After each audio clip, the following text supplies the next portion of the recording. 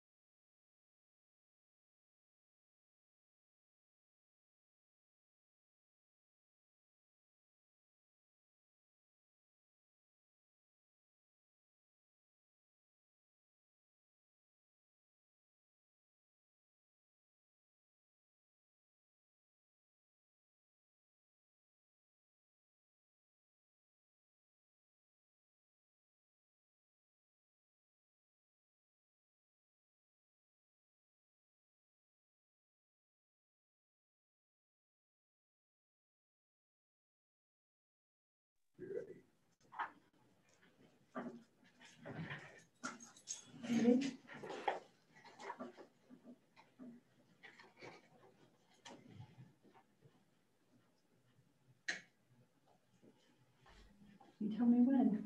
We're ready. Okay. We will go ahead and get started with the meeting. We'll call it at 7:01.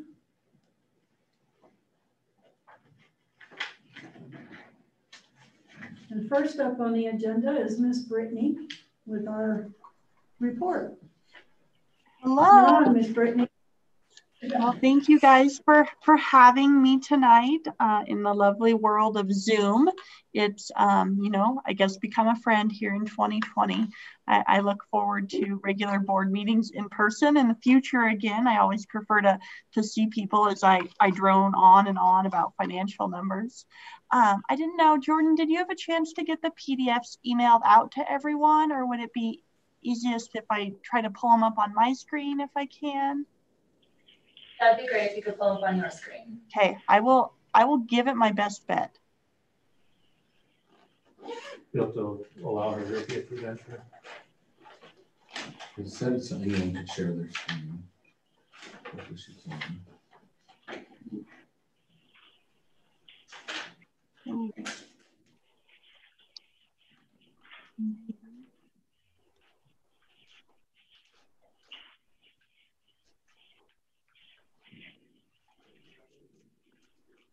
Uh-oh. We just updated our PDF.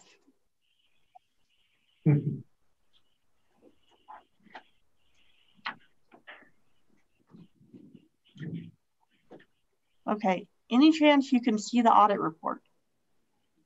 Yep. Yes. Awesome. Okay, perfect. Well, I will try to scroll through and kind of hit the highlights that I wanted to talk about.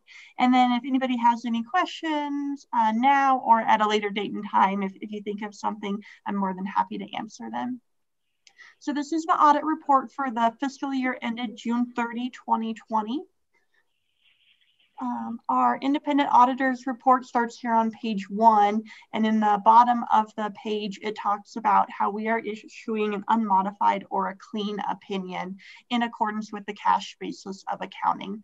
And so all that means is the financial statements reflect cash receipts and disbursements in and out of the district. So no accruals or receivables or anything like that are recorded. On page 2 of the opinion, we just talk about the fact that they are prepared on the cash basis of accounting.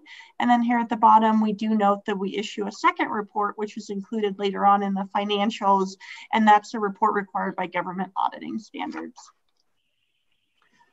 Here on the statement of cash receipts and disbursements, total receipts for the district during fiscal year 20 were just over $3 million. In fiscal year 19, they were about $4.8 million. That decrease is really due to the fact that in fiscal year 19, you were finalizing your draws on the loan for the new station. And so that was $2.3 million in the prior year. When you look at your other normal operating sources, you'll see grants were up about $305,000, property taxes up $380,000. So overall, still a really great year for the district. When you look through disbursements, you'll see total disbursements just under $3.2 million. In the prior year, as expected, they were higher as well, about $4.3 million. So down about $1.1 million from the prior year. And just like above, where you were seeing a decrease in receipts due to the finalizing of station number 2 and the loan draws, that's where a lot of your decreases are in disbursements as well.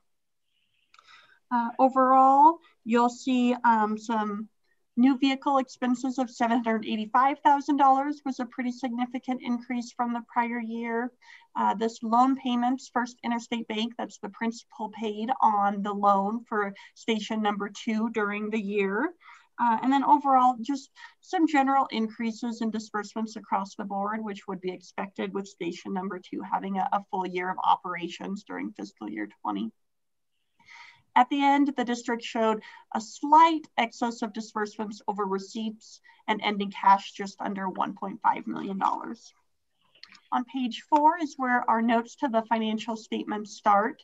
Note number 2 talks about the summary of the district's significant accounting policies. No changes there. Once again, we do define what the cash basis of accounting is and just state that it differs from GAAP. On page 5 is footnote 3, and that details kind of the breakout of the district's cash and cash equivalents at year end. One thing I will bring to your attention, although I feel like I don't have to because I know it's very much on your radar, is unfortunately at June 30, there was one instance of the district's deposits being under collateralized by $198,000, and that was at Western States. And I know I've had conversations with really everyone about the process and the plans to ensure that this doesn't happen in the future. So I'm confident that fiscal year 21 will be a good one for that. Footnote 4 talks about the district's participation in Wyoming retirement systems plans.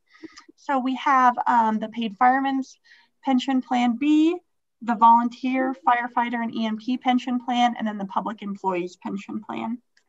And like we talk about every year under Government Auditing Standard 68, they actually require any entity who's participating in pension plans to, well, normally you would actually accrue your liability in terms of actuarially determined amount. But since we're cash basis and we don't record liabilities, we just include it as an FYI disclosure.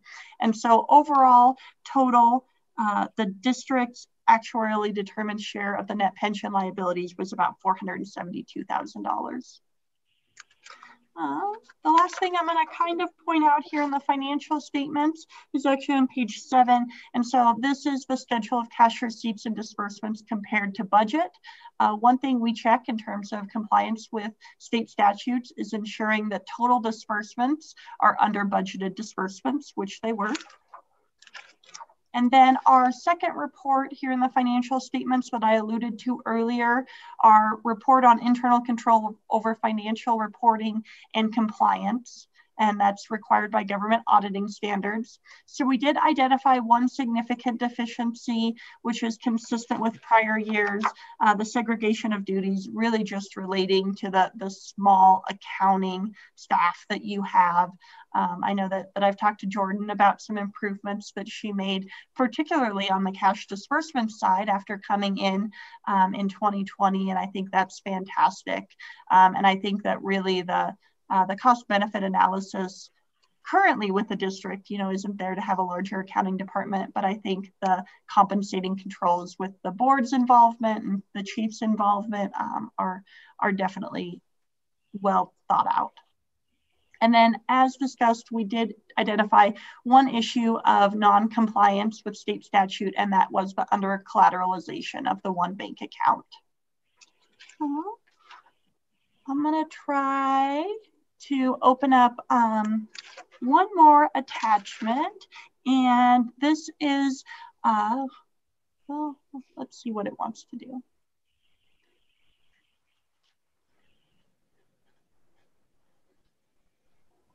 This is our letter to those charged with governance. Oh my gosh.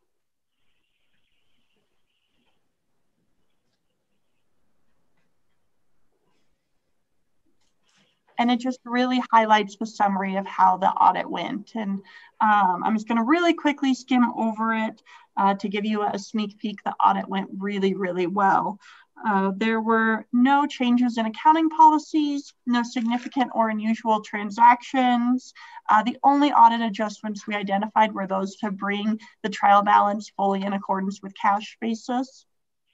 No disagreements with management, no consultations with other accountants, no significant issues, no significant difficulties. I know that it was Jordan's very first audit, and I have to say that she did a fantastic job helping us get through the audit. And I mean, your records continue to be well organized, and really, I thought it went really smooth on our end. So I hope that Jordan feels the same way. And now she's a pro, so next year will be cake for her. But I definitely would like to thank Jordan for making this so easy on us. And I would love to answer any questions if you all have any. Anybody got questions? Nope. Kudos to Jordan. Oh, thank you, Brittany. You helped me a ton. Great. Well, I thought it went well. Perfect. Well, I will let you all. Go ahead. I'll let you all get on with your meeting then. And like I said, if you think of anything later or anything like that, please don't hesitate to reach out. Thank you. Thank you. Thanks. Have a good night.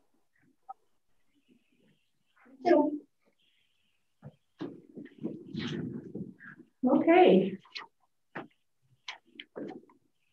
Moving on to the board minutes. Did everyone have a chance to review them? Do I hear a motion? I would. There's just one little correction that I caught, and it's very, very minor. But that would be on item 9, D1, where it has W, which is Wildland 21 is on assignment again, and there it's W123. It just should be an L. Oh, it's a small L. Oh, the big L. okay. It I just can looked change like that a 1 to me, but like I said, it's a very minor deal. So I can get that capitalized for you. other than that, they're good. So I move the minutes are approved as presented. I'll second that. All in favor? Aye. Opposed? Okay. Moving on to the treasurer's report. Hello, everybody. If you remember last month, the treasurer's report had a lot of to be determined because we didn't get a ton of those bank statements in time. So I do have those available funds as of 11/1 now, which would have been the same as the end of 10. We can't see the report Yes, on. yeah. It popped up on Yeah. Angie's. Back out, It's on back mine. out. Back out of. Back out all the way out. Okay, now go back in. There you go.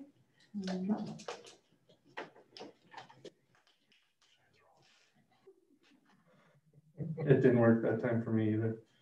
Let me go all the way out.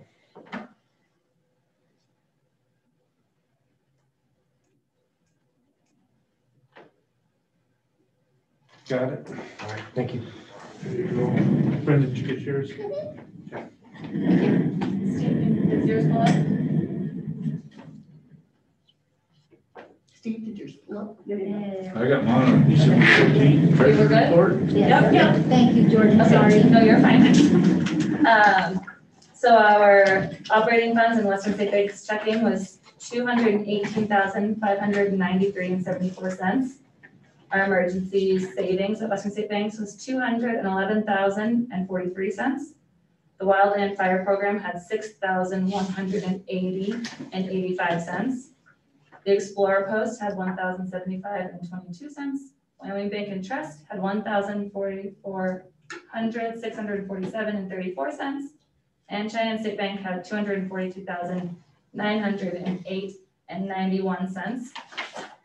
If you look at our operating funds, our income this month, it's extremely high. We had 2 levy checks because October's did not come in time for our last board meeting. The first one from October, the $179,072.77 was deposited already by Anita. Then this month's levy check came in much larger, $502,375.60. We had some interest on our bank accounts. Cooper made a couple of street signs that was $55. We had 2 people pay their volunteer firefighter retirement, which resulted in $450. There's a personal check from Chief for $4.99. There's also a check from CFR for hazmat to pay Max Martinez for his time with them.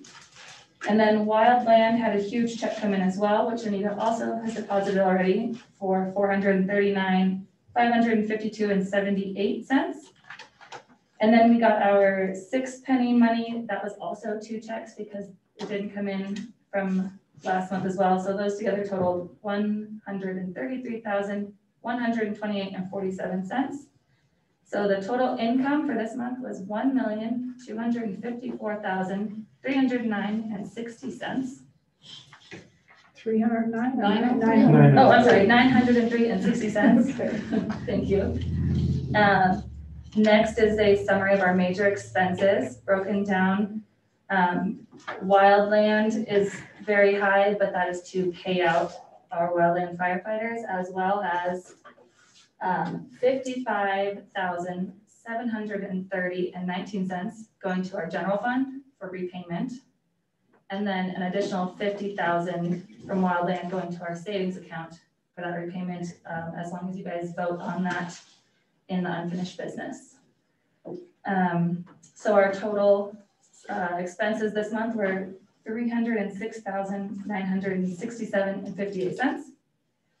And our operating funds available as of 11/30 in our Western State Bank checking, we had $202,654.59.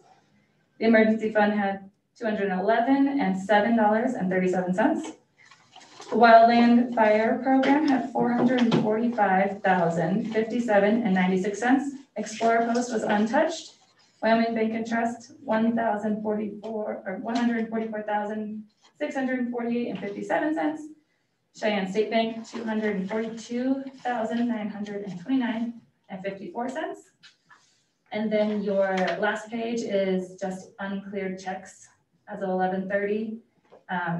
A lot of them are paychecks that were cash, just didn't pull up our bank in time for them to clear. And then a couple vendors that apparently didn't cash their checks with enough time either.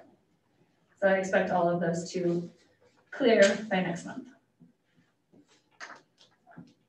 What is this across the street? Blue Card, that's our incident command training program, and that check was returned, the address that it was sent to No, was. it's just one number on the zip code actually, that they decided. So it's being resubmitted. That was Alan Brunacini, his company was across the street, so they named the company across the street. It's like across the street production or something. Yeah. Yes. Yep.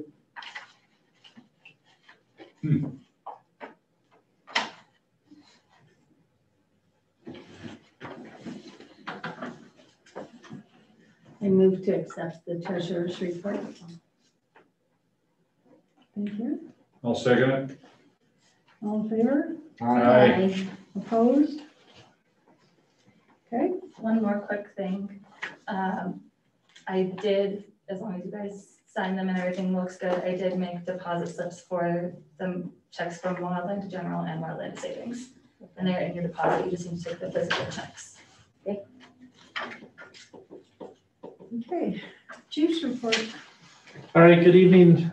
Start off, thank you all for taking the time to come in during this craziness, and thank you for everyone that's on Zoom for participating, because it makes it so that we can conduct business even though there's a limit of 10 people by the governor's ordinances in healthcare. So COVID-19 continues to impact our community and our organization. We continue to take appropriate actions to limit our exposures. We have gone to masks in the station unless you're in your own private office or unless you're in your own private dorm. We've been deconning our stations continually and spraying down the stations every morning, and continue to do protocols out on emergency response to limit our exposure. Knock on wood, we've done pretty good at keeping it out of our system. So we hope to continue that. We've been informed by county and state health that the vaccinations have started to arrive in the state. Approximately 1,800 of them arrived this week. And every other week from now on, the state will be receiving vaccinations. The first rounds of the vaccinations are going to go to hospitals and healthcare facilities with seniors. The fire service is in tier 1 also, but we're second or third aspect of the vaccination plan. We will start seeing vaccinations hopefully for District 2 the first week of January. And when we get closer to that, about 3 weeks, Manny and I will work out our process of vaccinating our folks. The recommendation right now from state health is to only vaccinate a portion of your membership, because the side effects do make you feel ill for a couple days potentially. So we'll be monitoring that, and our goal is to get everybody done. They think that all the fire districts possibly by March will be done as the vaccination comes out. I saw today that another manufacturer of vaccinations is said to be approved by Friday of this week, which will increase the volume of production of the vaccinations for the country. So this is a good thing. I know none of us love vaccinations, but it's getting us closer to back to normal in 6 months and 9 months down the road. So that's COVID-19. And as you can tell, we continue to be impacted with what we're doing, and it's on the top of our mind on everything that we're doing. Rescue 2-1. So in the process of working with District 8 over the last few months, when we pulled Rescue 2-1 out of service, they expressed interest in being able to utilize it for their rope rescue equipment. And so we became stuck in this quandary. Well, we could sell it to you, but then that doesn't make sense if we're all going to be one organization in 6 months. So what Josh and I came to present was to do a memorandum of understanding for the next few months until we know for sure if we're merging or not merging, to provide them use of that vehicle. And so under new business, you'll see that we have an MOU to present to you, which basically will say that they take all responsibility, have to insure it, have to maintain it. And in the event that we do not merge, they would have first opportunity to buy it then from us. It just gets it from sitting stale to being put into use. So I'll present that under new business. Chuck, update, Chuck has been moved to a rehab facility, as I noted. Amy is flying out this week with Rusty. Rusty's gonna be flying with to accompany her, to get her settled in and to help Chuck through the rehab process. So this is a big step, but he's got a long road ahead of him. The family's asked that they keep that pretty tight, so that way it's respectful, and we're not getting 1,000 calls to Chuck or to Amy. So we ask that you keep that within our family of the fire service, for their sanity and their wishes. The wildland position we posted, we had to postpone the interviews because Rusty decided to make more money for the district. Thank you, Rusty. But tomorrow, we spend the morning, we'll be interviewing 4 candidates through Zoom. And we have a panel of Rusty, myself, Manny, and Josh Van Black to do the reviews of those. And then we'll have a proposal out, hopefully by the end of the week, for the person we select. So that's exciting for us. That position's solely funded by Wildland. It's not funded by general fund. So what Rusty's done with the Wildland program and generating cash the last couple of years continues to increase the service that we can provide in our community, because when they're not on deployment, they're filling shifts in the stations and running calls and serving the citizens of Laramie County. So that's a great partnership with our wildland program. Anita reminded me of 20 years ago when District 2 was borrowing from Peter to pay Paul, and we've got to the point where we have a little bit of money that we need to start to have plans for. And as you know, we've been working on those plans for a while, but I wanted to highlight the major projects that we have planned for 2021. SCBA's, we've been kicking the doors down on grants for the last 2 years to replace our SCBA's without any luck. We're working right now, Manny and Amanda Kriefbaum are working on a SLIB grant application, which is due in January for the June SLIB meeting. And that's about a $450,000 project, rough numbers, which we would have to pay half of it. It's a 50-50 match grant. So there's $200,000 right there that we could be susceptible if we're awarded that grant. Medium duty rescue is the next major apparatus in our fleet that is up on our capital improvement plan. That replaces Rescue 2-2 out at Station 2. That's about a $250,000, almost $300,000 apparatus that we're working on getting the design and getting bids for to start working towards going to RFP for that next year's budget cycle. Command 2-2 is up. It turned 100,000 miles this week. It's up for next year to replacement on our capital improvement plan. So it will be about another $65,000 to $70,000 command truck.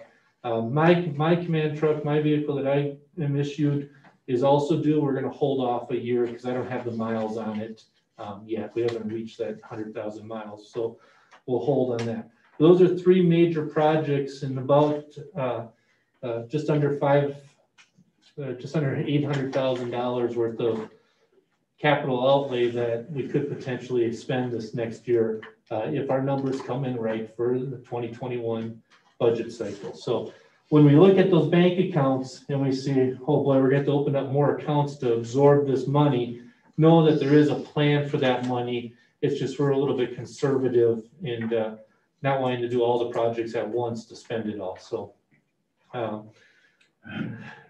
so those are major projects coming down the pipe.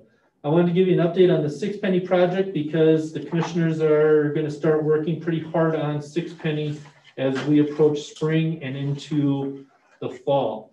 They're anticipating that the last 6 penny project list will expire in June. They'll have collected all the money for those 6 penny projects, which we were awarded for Station 2. They will propose new projects to be voted on this fall, to fall of 2021. And a year ago, we submitted our project, which is a new station on Happy Jack, along with a fire engine for that new station in the sum of $2.5 million. So we are on their radar. Every time I see the commissioners, we have that conversation, and we're grateful for their support. They are very proud of the work that we did to get Station 2 up and running quickly.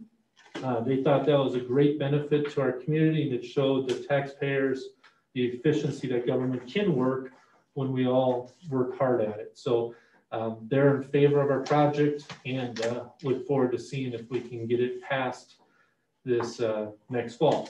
With that said, there's a lot of legwork that goes into the public meetings that will start this summer leading into the fall, where we'll meet with all the civic groups and all the social groups and host open houses if COVID's not here anymore, and work on marketing the need for that station. With that, we want to have it so that it's shovel ready, so our community knows what they're voting for. So we're working on land right now. We've met with King Ranch to talk about land. We're working on Cox Ranch. If Steve Price, if you have any connections to them, okay, to talk land. And we're also looking at just King, but not. Yeah. Not. Yep. All of those landowners are in favor of a station there. It's just a matter of figuring out what's going to work. King Ranch specifically said we want to help you, so we just got to figure out how to make it work. There is also a chunk of state land out there that, in the event that nothing else works, we could go to State Land Investment Board just like we did for Station 2. So we're working on that. We want that sewn up before we go to the taxpayers for vote to say that we have land, we're ready. Station design is the next piece of that. So Manny's heading up a committee to include a couple members of District 8 and also our members to work on what that station looks like. So again, we have a design and we're ready to go to RFP to select a builder in the event that we get approved for 6 Penny. And then Cooper is growing and learning how to look and build fire engines. So he is heading up a committee again of folks to design that next engine and what that's going to cost, so we have real numbers to work with as 6 Penny comes. So a lot of little projects going on there that that are a lot of legwork that take us time to get there, but it's important that we do that. On top of that, those 3 projects up above, SCBAs and the medium duty rescue, Paul Cricks is leading up the SCBA along with our members and a member of District 8. They're going to be testing all January and February. They'll be testing SCBAs, and that committee is going to come with a presentation to the administration on what their selection is as far as best value, customer service, performance, all those pieces of the SCBA. They're also taking Shine Fire's test that they did a year ago, and Loveland and Front Range Fire are testing SCBAs currently, and so they're going to use those also as references for their testing. The medium duty rescue, Josh Karajian is heading up a committee on that. He's working closely with Manny on what that looks like. And then the command truck, I think, is just Manuel, right? Nope, it's me, Brenton Ness, Caden Morrison, and Chuck Snare. Perfect. So it's Manny's committee again. So we've assigned that work out for them. It's opportunities for them all to grow and have ownership in that process. So we got a lot of irons in the fire and a lot going on with side work amongst our everyday responsibilities that we have. And I'm really proud of all those folks for stepping up. I think Manny got inundated.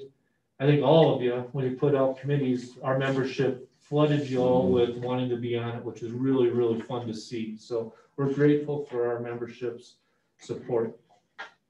All of you asked us last month to meet with Anita and Jordan to discuss our money because we need to do some stuff. As Brittany alluded to, we have fought the collateralization of our accounts for years now, and it seems like when we get it taken care of, the bank all of a sudden drops the ball and doesn't write us a letter or doesn't increase the protection of our money in their banks.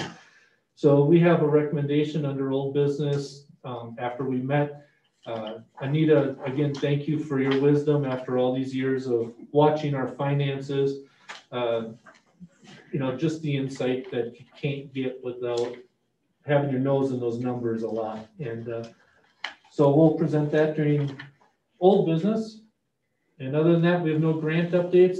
AFG grant is opening here in the next roughly 30 days. So it'll be grant season again. Amanda Kriesbaum has been doing outstanding working on this SLIP grant, much more detailed than just more talented than we are at that stuff. So we're excited to introduce her to the AFG grants again. She has some experience with it in the past, and she's going to be assisting us with our AFG and our SAFER grants for 2020.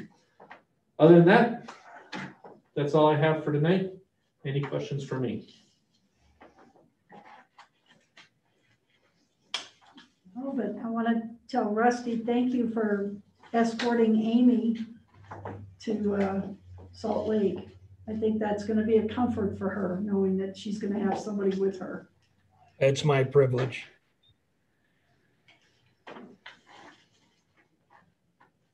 Any questions? No. Oh, okay. Thank you, Jason. Okay, moving on to Manny. Good evening, all. Short report for me tonight. District 2 is at 1,004 calls so far this year compared to 984 on this same date last year. We were dispatched to 73 calls for service for the month of November.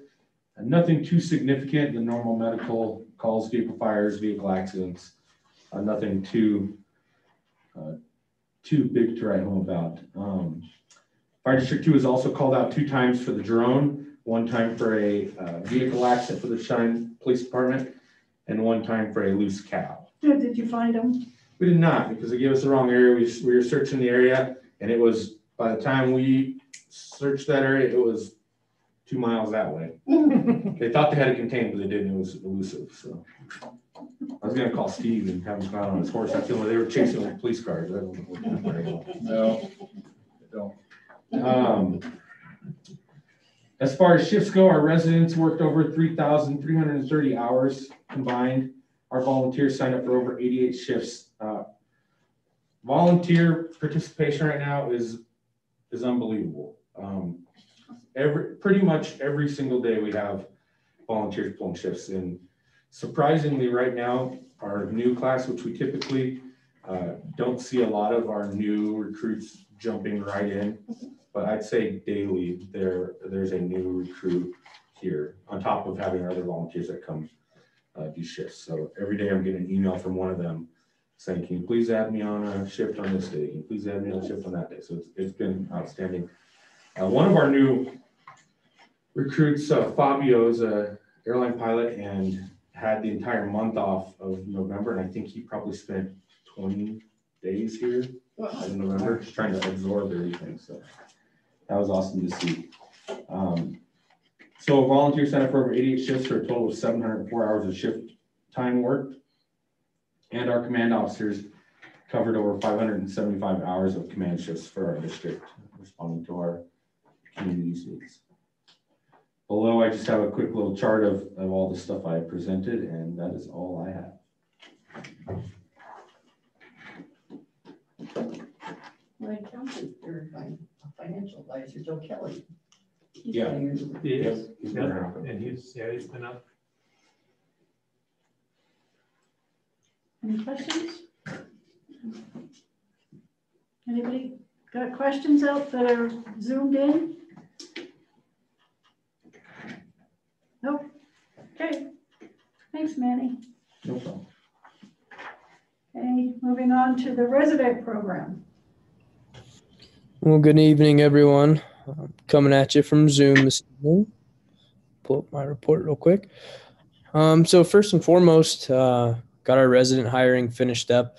So we decided on 4 residents. It was a pretty competitive process. It was definitely a growing year in our applicant pool. So pretty exciting for us just watching that grow, how many people are getting interested and how the word's getting out there. We have 1 from California, 1 from Colorado, and 2 that are going to be from Wyoming. So pretty excited to get them started. They're going to be moving in the January 2nd and 3rd with their academy starting on the 4th. Currently, I've got them working on their paperwork and all that. That way it's all handled prior to them ever getting here. So make it a quick start and a little bit easier on Jordan and the rest of the team as far as kind of the new hire process is on the paperwork side. They're also working on their introduction profiles, like I said, so I'll make sure that you guys are included when I send those out. Just a quick snippet of who they are and a picture of them, just so you're able to kind of put a face to the name prior to them ever starting. Training's been really good. Consistent stuff. Paul and Cam and Caden have done a really good job putting stuff out there. So there's always something for us to do, always something for us to work on. So it's been a really good thing we've had going on lately. They had an EVOC course this weekend. I'm not sure if Paul, I imagine, will touch on that. How we all kind of run over each other's stuff. So I won't go too depth into that, but we had a lot of residents participate, and they all had really good things to say about it. Monthly skills requirement are still going really well.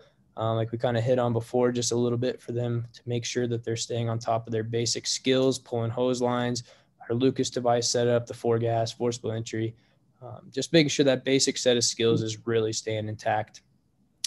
Leadership journey, registration is going to end this Thursday, 12/17. It's just going to give Cooper and I a chance to really put together all the binders and get all the classwork prepared.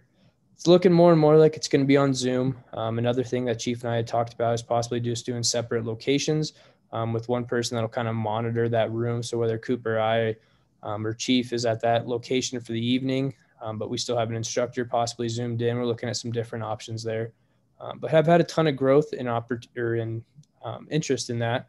So we have 22 people registered currently, 6 of those from LCFD2, 5 from LCFD1, 3 from FE Warren, 3 from District 10, 2 from District 8, 1 from Cheyenne City Fire, and 1 from District 6, and 1 from the Laramie County Sheriff's Office. So a pretty broad group, definitely going to be a really cool year for our leadership journey. Station duties, no big projects or anything that I'm working on. I do want to kind of put out a big shout out to Station 2. Those guys have been really working their butts off lately with trucks. Not that everyone doesn't do a good job of that, but really lately they've kind of shown above and beyond. So definitely a shout out for those guys over there. They're doing really well. And then normal call volume, like Manny hit on, residents are doing a good job of responding. I included on there what their call volumes were or totals were for each one. And that's starting from the day of our last board meeting, so November 9th, up until yesterday. There's a couple outliers on there. David Kinswater was away on a military assignment for the Guard, and Ellie was at home for a couple doctor's appointments. But other than that, definitely growing numbers there. Kind of weird, a little bit different from when I was a resident way back when, because those guys, we're split into 2 stations now, so they're only responding to the big stuff when we have both engines, and then, to either side of our community, which definitely, as we've talked about, is really taking the burden off of the one station response and done, wonders for our community in a faster response. And that's all I've got, unless anyone's got any questions. Is the leadership journey, is that the Band of Brothers? Mm-hmm. Oh, Yes, okay. ma'am. That's a neat program. Any questions? I'm good. Well, you guys are awfully quiet tonight. Any questions out there? Nope. Okay, thanks, Josh.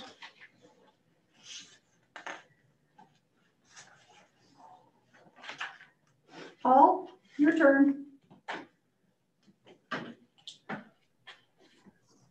Good evening, everybody. As we finish up the last quarter of the year, there's lots of things coming to finalizations for folks. Recertification for EMS licensure at the state level.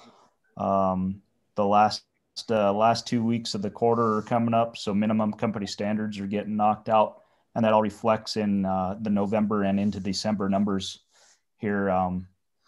So overall, November's training stats, we had 42 members attend some sort of training. 24 of those members were volunteer members. Again, reflects what Manny was talking about with participation and shift work. 34 classes were available, 71 training hours.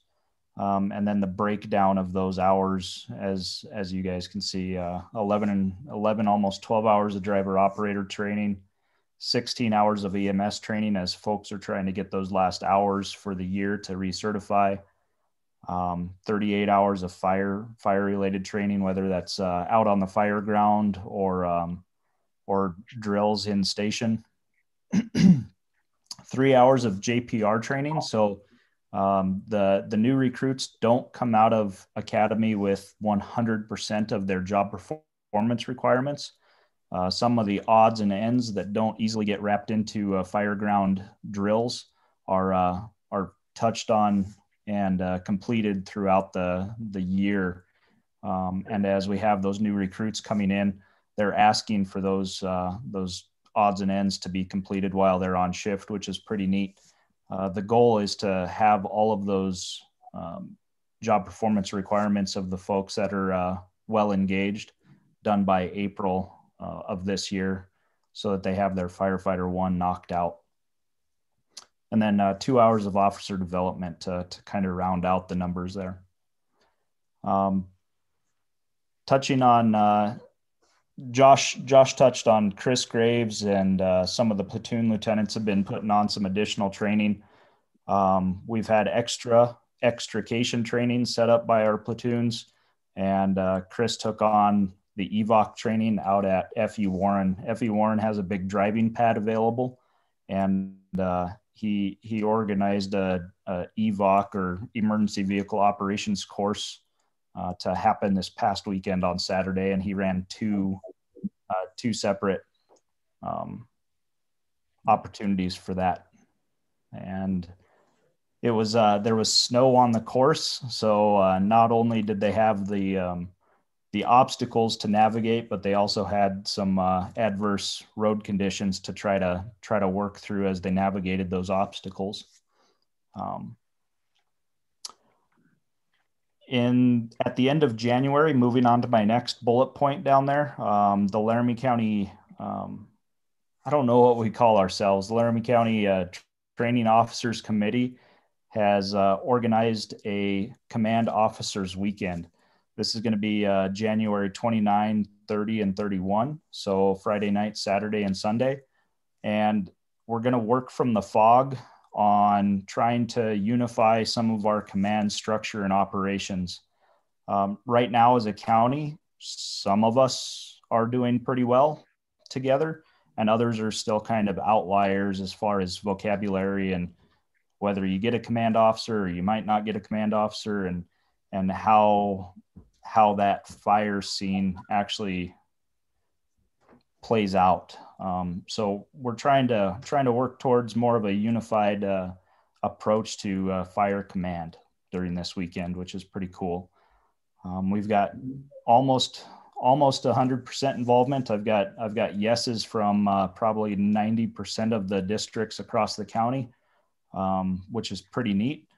When I first approached the subject or put this out there, I was hesitant because I was like, well, I don't know, there's folks that are pretty set in their ways, and I don't know what kind of interest we might get from this, but there's actually quite a bit of excitement or energy surrounding this class. The way we're going to do that is we're going to have 3 separate locations with a live instructor at each of the locations. And we're going to limit those classroom spaces to 10, but we're going to link all 3 locations via Zoom. So we have a virtual classroom of 30, but we have in-person learning happening in small groups of 10 or less, which is very beneficial for those questions to be asked. Platoon and membership training update. Last month, I mentioned that we tasked the platoons to each take a Saturday or 2 Saturday membership trainings, and we met about it. I gave them good subjects to work from on December 1st. And last week they came back and said, these are the dates that the platoons are gonna take, and these are the subjects that we're gonna take throughout the year, which leaves 4 Saturday membership trainings left to the training division to organize and put on. So it'll be pretty neat to see how the platoons engage our members through Saturday membership trainings. We we cherish those Saturday membership trainings because we got rid of the Wednesday night trainings, which was the night that we would all come together and have camaraderie and you know, BS with each other and kind of catch up. And we lost some of that family feeling when we lost those Wednesdays. So we rely on those Saturdays to bring the membership together. So I'm pretty excited to see where that goes and how our platoons can lead us through those Saturday membership trainings. I did skip over the bullet point there. The car seat technician class, the Wyoming Highway Patrol and Safe Kids are putting on another car seat technician class or CPS class in January. And Josh has a list of the folks that are going to that. I believe 3 or 4 of our members will be car seat technicians after that class. With that, that is all I have for the training division report. Do you have any questions for me? Good. I'm hearing crickets again, Paul, so thank you. Thank you. You're doing such a good job, we don't have to ask questions. Yeah. Okay, who's gonna talk about engineering? Anybody? Not much to report. Not much to report. We put in Thankfully, yeah, all of our stuff is running pretty good after paying Patrick many thousands of dollars. And station wise, we did a new dishwasher at the station, and so they just don't last. And we're fighting washer and dryers over at Station 2, which are a year old, that aren't holding up either. So, yep. Well, they're going 24 hours a day. And that's what, when we talk to the folks at Lowe's, they're like, these aren't designed for what you guys are using them for. They make a commercial line, which almost looks like a 1970s all steel dishwasher, literally with the crank dial instead of a digital. When these die, we'll replace them with those. He says that's the only thing that's going to hold up to you using them nonstop like that. So they won't be fancy front load washers and dryers. It'll look like you went back to the 1970s and had your mom and dad's Kenmore. Like the one over here? No, they're even heavier. They're top load. It's like going into a laundromat. If you've ever been in a laundromat with essentially the same type of washer and dryer, a small washer and dryer that you find in a laundromat. Have you ever looked at a commercial?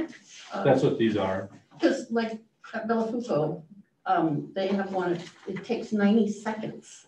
Sure. I mean, it heats itself up, it uses less water, and in 90 seconds, the load is done. I said, I want one of those for my house. Well, for the dishwashers. Yeah. Yeah, we did. We looked at it. The problem is the plumbing for our buildings. It wasn't set up for it. So you have to do a commercial plumbing system. We looked at it for Station 2 and we designed that too. Yeah, it's wonderful. Manny will probably be taking notes to try to make it happen in the new station again. But yeah, put them on the tray, put it through, and it's done. Yeah, you just have to. Yep. Rinse them up. They make a mess when you put the wrong soap in them though. Yeah, Oh, yeah. we did do once. But ours is automatically hooked up for soap, you know.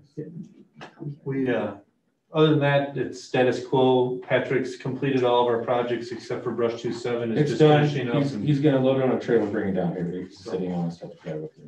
So we're back to square one. The towers got its engine rebuild in it, and it passed certification last month, so it's up and operational again. And wildland trucks, Rusty will touch on, but that he's got some in the shop getting adjustments and tidied up after the long season. But other than that, Cooper and Manny fixed the plow today. We're just filling in for Chuck until he can come supervise us again. And we're trying to expand our vocabulary when we do those projects in representation of Chuck's sometimes would say certain words. Yeah. So. Okay, well, thank you. Rusty, you ready? I sure am. Good evening. So Wildland 2.1 and 2.3 are back on the board nationally. So we'll see if we can get one more roll for the year. It's not looking good, but that's a good thing for the other, these communities that are affected. We're currently at National Preparedness Level 1, which had switched during our board meeting last month. I think I'd mentioned that it'd probably go to that. So it's at the lowest level.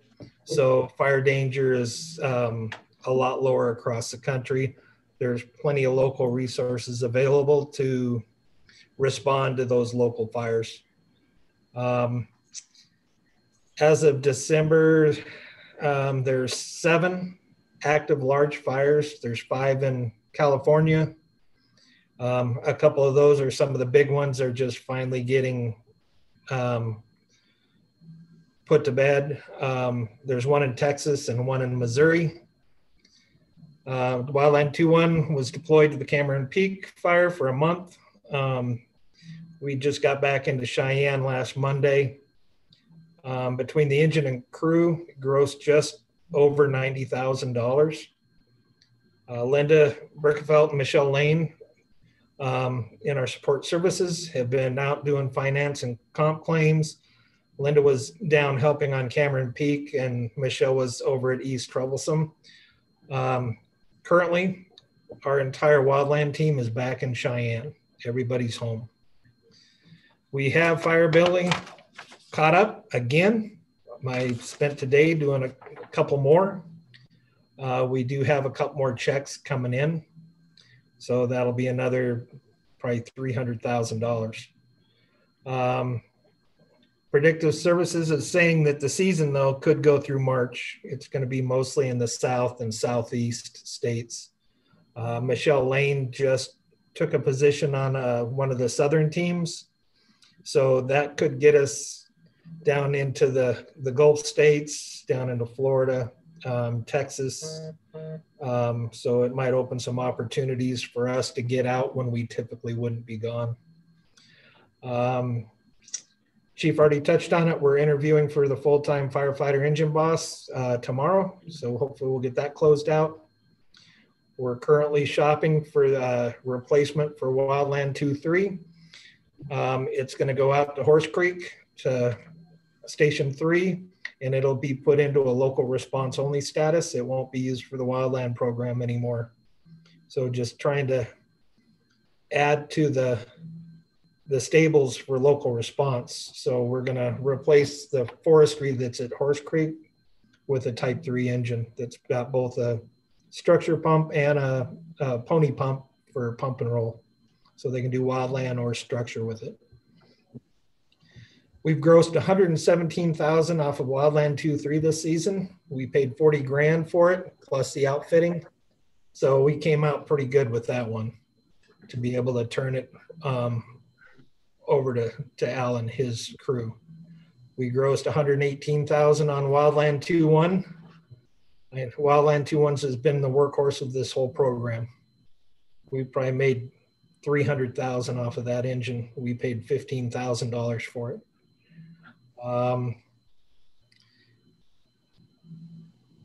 We grossed $32,000 off of Tender 2-4. On the one roll, we had it on in the Mullen fire for 3 weeks.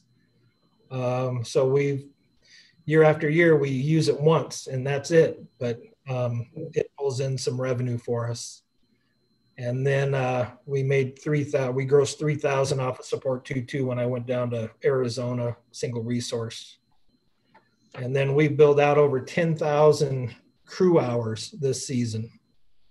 So it's just been one heck of a season for District 2.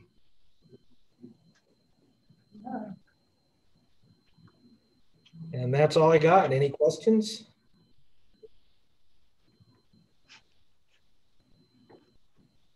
Oh, I'm getting those crickets again. So thank you. Yep. Thank Good you. job, by the way. Yeah, thank you to everybody, especially you.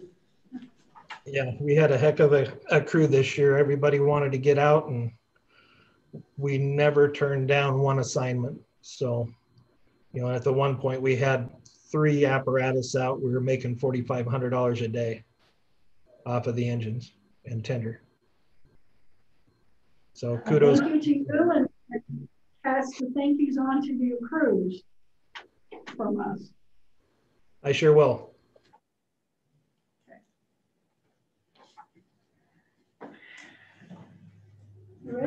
I'm ready. Okay.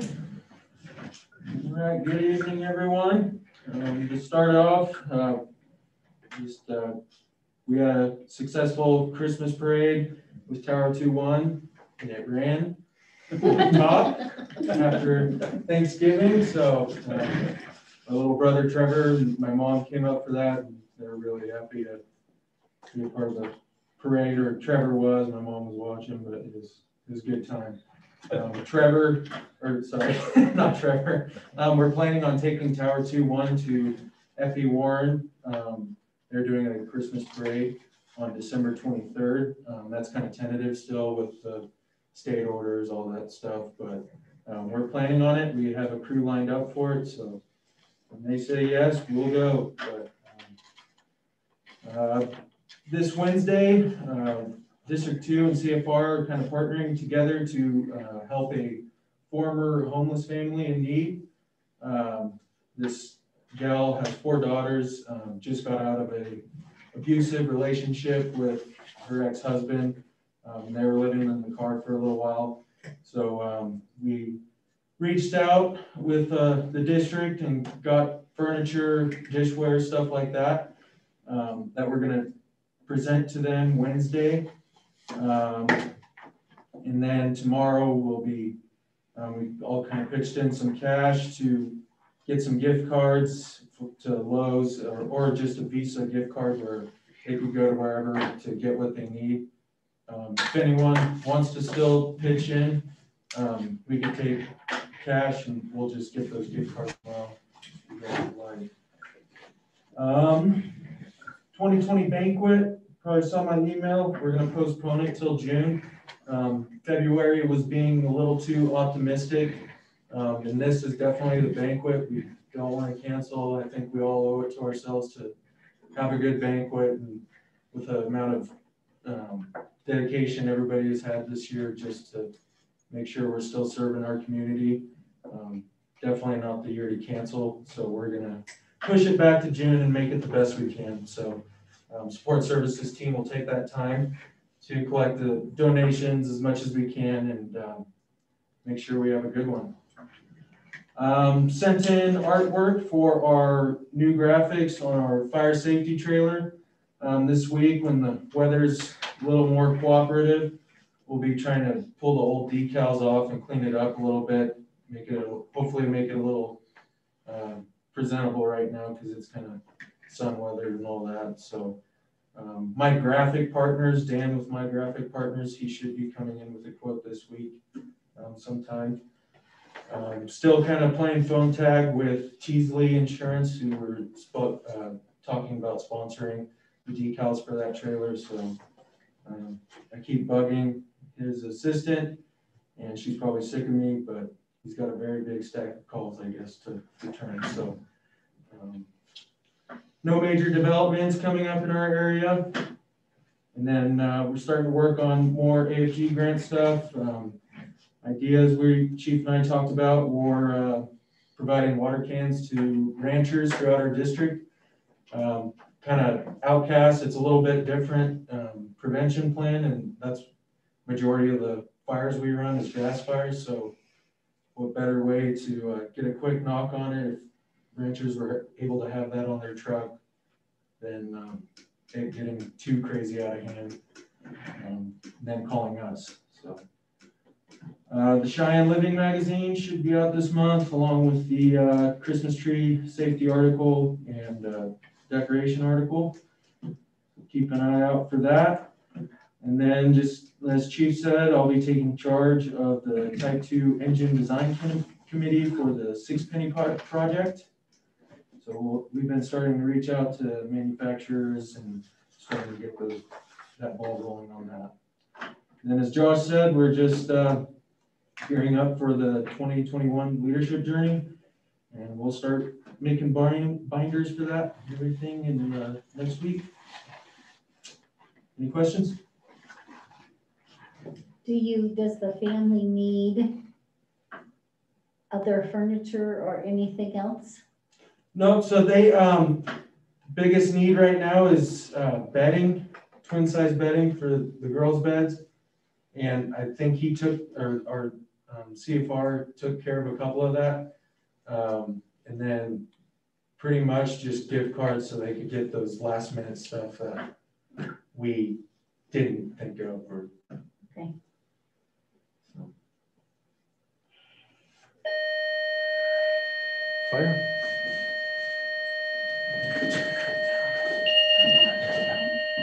Go.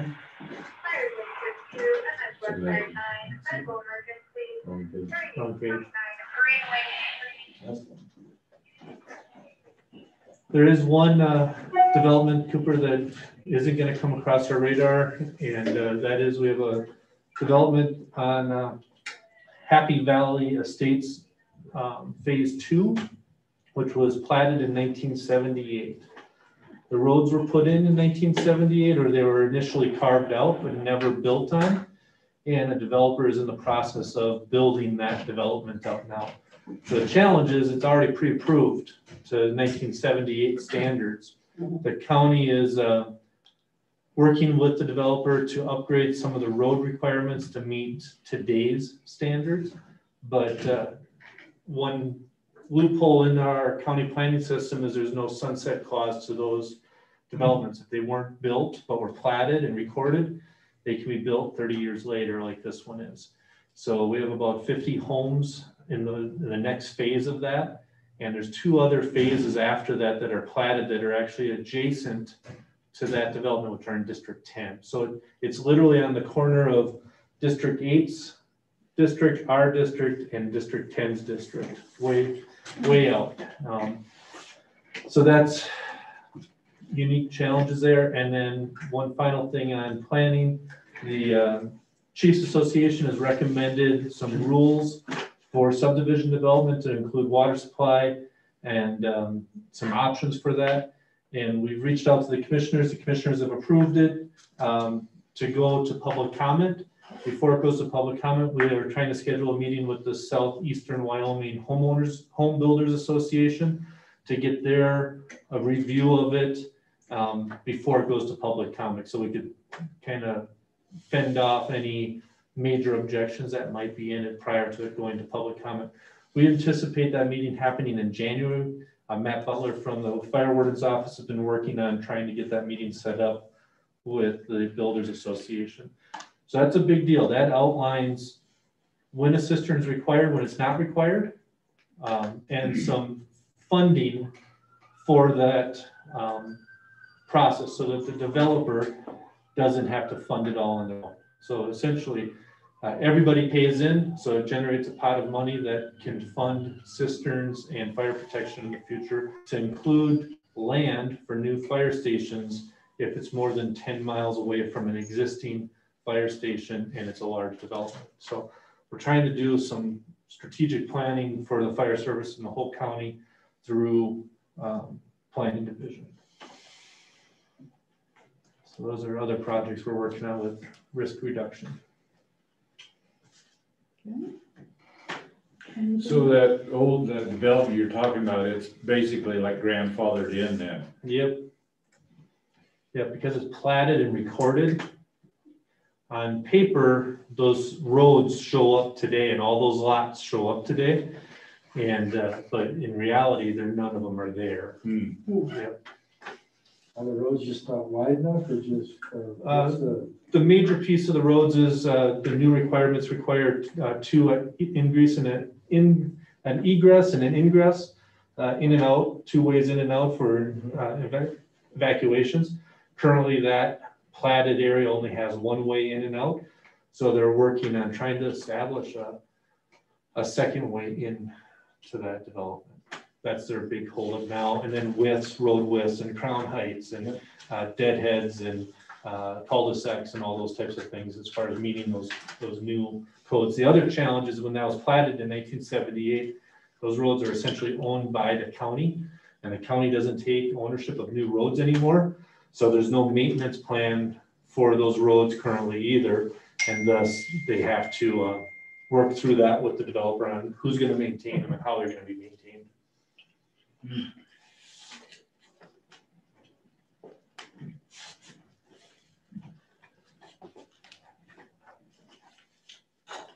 Anything else before we move on?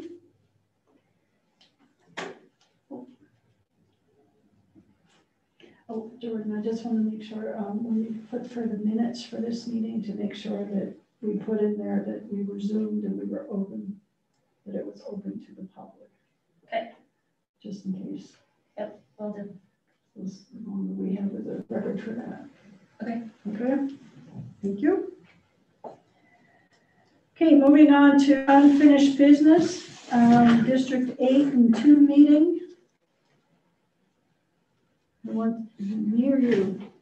I think first hats off to Angie and Kelly. I always get Kim and Kelly mixed up. Kelly, for all the hard work they did last month. They've been working on some of those technical meetings with attorneys and insurance and auditors and that sort of stuff. So I think Angie will give you the details for that. But in all, it's pretty exciting. We had a contest for name of what potentially could be the new district. We narrowed that down to 4 names to be voted on, and that closed tonight. And I haven't looked at the final numbers, but we'll have a proposal for a name for the new district, potential district as of tomorrow, pending legal review by the attorneys to make sure that name would be legal for us to have under state statute. But we had, as of this afternoon, I looked, there was 102 people that had voted on those names. So pretty neat to see both memberships participating in the process. Another note, one of our platoon leaders, Chuck Snare, is also a District 8 member now because he moved out that way. And so he's wearing dual hats, running with District 8 and us. And he sat through their officers meeting last week and had nothing but positive things to say about their organization and also their organization talking about the potential in the future. We have, obviously, all of us have uneasiness and concerns of what might or might not happen, but the overall flavor from their officers was, we're excited for this to happen. So proud of that. And Angie, you can fill in all the details now of what you guys have been doing. Well, it's like Jason said, that Kelly is on District 8's board, and I think she said she's their newest member. So this is all pretty new for her. So it was a huge learning curve for her also. But her and I met 2 weeks ago. Yeah, 2 weeks ago. We met with the insurance guys in the morning, our insurance guy, Ray Gallegos, through Hub, to find out what we needed to do when we come together between District 8 and District 2. Now, District 8 is under a different insurance plan right now.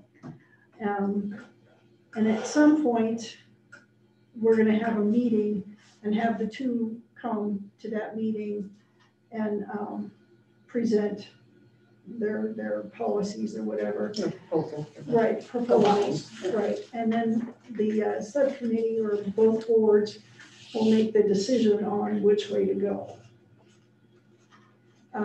The other meeting we had was with the auditors, McGee, Hearn and Pies. And the good news is that we're both using them. So they were familiar with both districts' financials and everything. And in fact, it was Brittany that we met with. And Brittany said that, she didn't see any issues with it as far as they're concerned. She did give us a few questions to address to the lawyer that we also saw that week also. We went downtown and Kelly and I and Josh was with us. Josh, District 8's fire chief. He was also a part of that meeting. We met with Deb Roden from Woodhouse, Roden and Nethercott, yeah. And it was, we between the three of us, we had a lot to present to her. So she was taking furious notes. So we left her with some homework. Like she's gonna do research on the state statutes and, you know, a few other things that Brittany gave us, the questions that Brittany gave us for her. And so she's gonna be emailing us with this information so we can possibly take that next step. The goal is right now is to consolidate by 1 July, which is the start of the new fiscal year. That's the goal. So we have a lot to do in these next 6 months. The subcommittee that was put together was myself and Steve from District 2, and then it's Jamie and Kelly from District 8. Jamie is their board president, and she was here, I think, October's meeting, I think she was here. And then, of course, it's Jason and Josh, and they're part of that also. Steve, I wanted to let you know that Deb, the lawyer, said that she would be more than happy to work with us on combining the 2 sets of bylaws. Okay, because I started here, but that'd be good. Yeah, she said she'd be more than happy to help us bring those 2 together, Good. bring them up to date, bring them current. So just keep that in the back of your mind. She was very, very accommodating. She really is. She's a cool person. For Yeah. $200 an hour, she got. Yeah. Well, actually, I don't know what her fee is. She didn't say specifically what her fee is, but she did say that she is willing to go work with us and do all this work for us. And she's willing to hold off on her payment until we come together as one department. Yeah. And that way. It's how we can afford it. Yeah. Yeah. No, she said, and then that way, financially, we just write her one check under the new department, whatever that new name is going to be. And again, this is all pending on the voters agreeing to this. So we have a couple more meetings to go between now and April, May, because we were looking at maybe putting this out for the special vote in that April, May timeframe. And if it is not agreed upon by the 2 districts, the residents of the 2 districts, she said that at that point, then we would discuss how to split it. Either 50-50, you know, her bill, we would pay half and District 8 would pay the other half kind of thing. So she's got a lot of things on her list. Of course, she's got the longest list. And everybody said that they're going to put things together for us and they're going to email them to myself, Kelly, and Jason and Josh so that everybody's involved in this whole process. When we get to the point with the bylaws, then I'll definitely let you know when that's going to be and all that good stuff. And then maybe we'll work it out later. So that's where we're at right now. You know, we've approached this whole thing with, can it be done? And if it can, what do we need to do to make this work? And so that's where the 3 of them are coming from, or 4 of them, where they're coming from at this point. They're gathering all their information and then they will come back and present it to the subcommittees. So then I will keep you guys up to date, the progress of how it's all going. So that's where we're at with all that. That's a lot. Did they ever find their gas tank that was stolen? I don't It know. wasn't stolen. They just had the same issue that we had at Station 3. Somebody unscrewed their pump and took the gas out of it. And we had the same, potentially the same issue happened on Station 3. Somebody loosened the pump, or somehow the pump loosened and didn't work. Al figured it out and tightened it back up. But we're going to see more of that as people are struggling financially, right? With everything that's happening.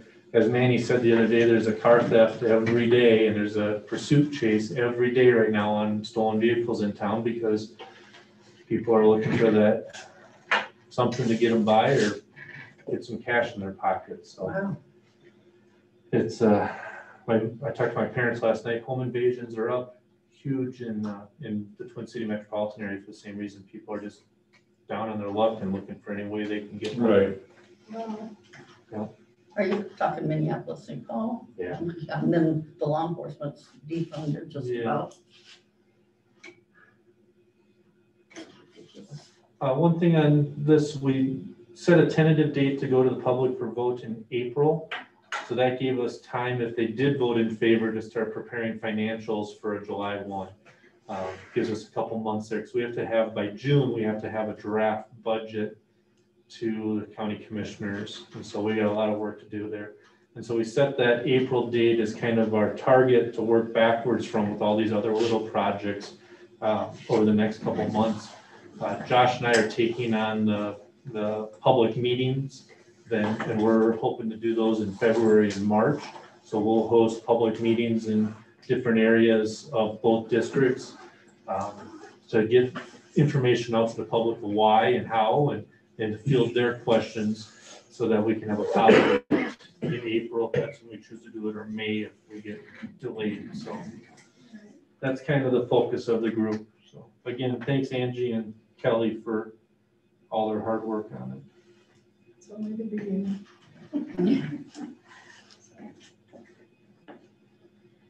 Okay, moving on to the full-time wildland position. Hopefully we'll take this off next month, but tomorrow we're conducting those interviews. We set up an assessment center that the applicants will Zoom in, and they'll have a series of skills that they'll have to demonstrate, and then go into a traditional interview format after that. Manny's built the rubrics on how they'll be graded, and Rusty and Manny worked together on that and finished it up today. So we're excited for this. This is just another step for District 2 and our community to be better served, and to reinforce the wildland team with Rusty to give him help and grow that program for the future. So we're excited about that. Are the candidates all internal or? No. Really? No, we had candidates from around the region, Montana, Colorado, Wyoming. We did have a handful from inside the district also, and some of those are in the finals now. One of them that maybe potentially might have made the finals and ended up taking another job, got offered another fire job. So just couldn't wait for us to get through that process. So so it's pretty neat to see our members and also people from the region applying for that. Yeah, Yeah. it's very nice. Anything else on that? There's those crickets again. Wildland repay savings. Chief, would you like me to? Yep, you got it. Okay. The previous 2 months, we have asked the board to temporarily transfer some money from our savings account to Wildland to cover those bills.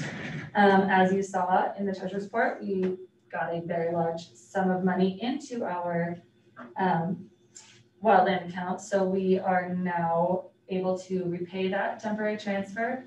The first check was for $20,000 and the second check was for $30,000. So we are asking the board to approve a transfer from Wildland back to Western State Bank Savings in the amount of $50,000. I move to approve such a transaction. I'll second it. All in favor? Aye. Opposed? Approved. Thank you. It's good because we signed the check. Yeah. I would like to thank the board again for keeping us afloat. And we do have plans in place for next season. So we don't need to worry about this. With me being gone so much and the only one that was doing the billing, we kind of got ourselves in a hole. So it's greatly. Who will that go into, Jordan? It will go to Western State Bank Savings account that is currently sitting at $211,007.37. Oh yeah, there we are. The whole 50,000 then. The whole 50,000, yes. That 211 is with the 50? No, Okay, that's, nope, that so are 211 we is by gonna have itself. to do something with that account? That's why I was curious. Yep, We do. and that is our That's next point. Okay. Might as well just move on to the next one then. Yeah, we're ready.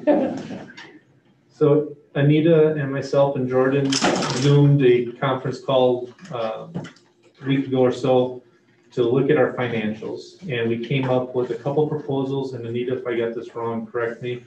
But the first thing was to address the wildland account. Obviously, we've just received 460,000, and we're gonna get another 300,000 in there in the coming weeks. We propose to split our wildland account into two accounts, one checking and one savings through Western States Bank. That will allow them to have an operational account using their checking. It'll allow them to have a savings account to draw upon when they need to without having to draw upon our general account for the district. If that makes sense. So they'd be sustainable financially with those two accounts. So our proposal is 2 Western State Bank accounts, one checking, one savings for wildland. Next, we have an overabundance of money. As you can see, we're pushing up on the $250,000 threshold for collateralization on a number of accounts.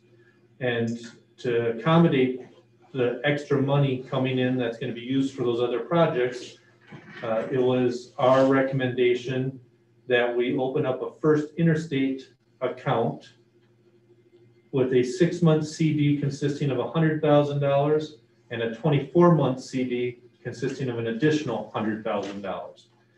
That gives us a little bit of space in our existing accounts to absorb some money.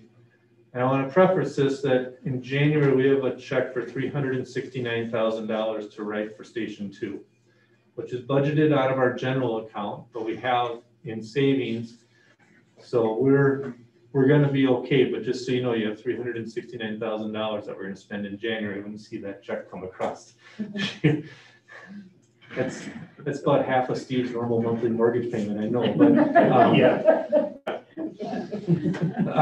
Me and maybe Marshall. After we make that payment, we'll have 4 more of those payments, 4 more years of that payment. And our goal is to reserve that money out of our general fund every year so that it's budgeted without having to touch our reserves.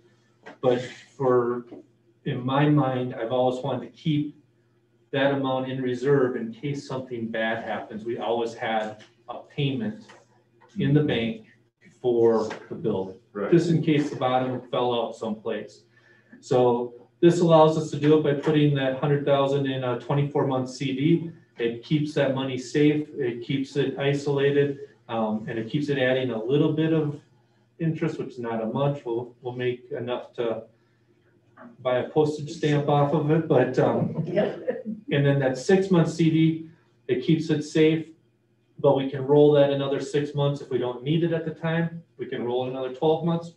We can continue to roll that, but it pulls $200,000 out as a rainy day fund for that building in the event we had to draw upon it at some point. Did I get it right, Anita? You did. So that's our proposal to you, is to open up a new Western States account, which would be a savings account for the wildland program, and to open up a new First Interstate account, which would consist of a 6-month CD of 100,000 and a 24-month CD of 100,000. Now, are we, sorry, are we going to have a separate accounting forms just for wildland? So, because I know we have to keep them separate, and who's going to be responsible for that? And do we have the checks and balances? I mean, are we going to look at it every month? Yep, you are responsible for it as the board, so you'll be the governing body, but we do have a separate accounting for wildland. So we have Jordan will do that currently. If we merge, so one of the deficiencies in our audit every year is span of control. We changed that this year and improved it by the bills now go to Jordan to process, they go to Manny to review, they go to me to review, then they go to you to review. So we added a layer with Manuel in there. If we merge, our vision is they also have a part-time office person that takes care of their bills named Kim. Right. You got it. Okay. Thank you. I'm getting old. We would keep Kim on in the same role that she is now in the office, but she would then we would divide again some of those tasks, whether Kim took the wildland portion or Jordan took the payroll portion or Kim took accounts receivable. They're going to work out their plan, what that looks like, but it'll add another layer, another set of eyes in the delegation of duties and oversight. So hopefully we can start to get that out of the auditor's notes. With that, my vision is that one of them takes the wildland program alone. So you're going to get a wildland report with their financials every month on there to review, in addition to our general fund report. So that's the long answer for your question. Thank you. Mhm.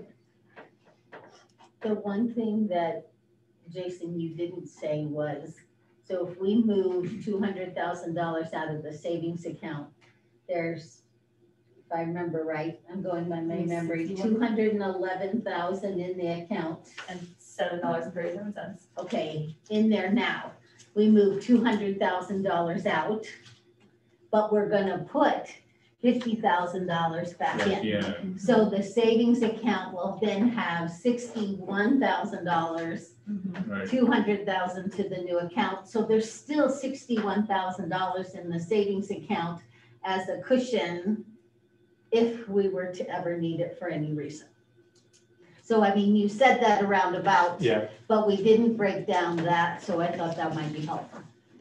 and we're going to get a large mill levy check, which we got today for 500,000. We're going to get a large mill levy check again at the end of the month, medium-sized mill levy check again for January, and then we're going to get large mill levy checks again in May. So that savings account that we're opening up space in, that's going to have $61,000 in it, Right. is going to be where you're going to move a couple $100,000 over the next couple months to accommodate that. Is that right, Anita? Do we need to vote on these in two separate issues? Probably. I got that here. Okay.